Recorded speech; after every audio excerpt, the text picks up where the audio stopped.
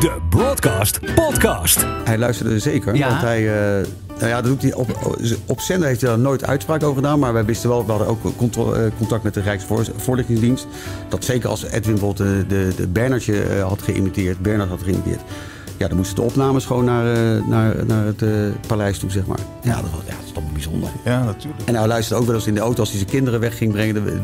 Dan luisterde hij ook wel eens naar ons.